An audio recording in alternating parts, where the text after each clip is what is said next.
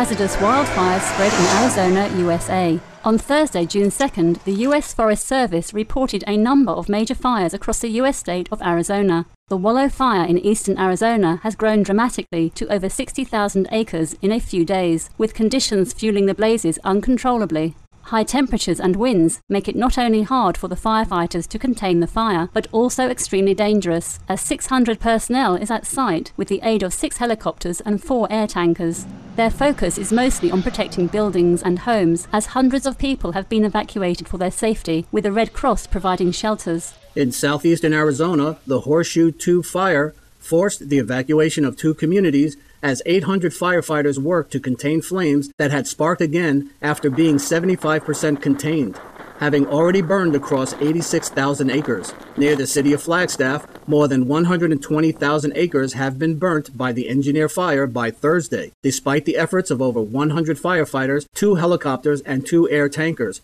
Thankfully, no injuries have been reported thus far. Our gratitude, brave firefighting personnel and the Red Cross, for your efforts to help secure the affected areas. May humanity's kinder ways help ensure the safety of our world for all beings.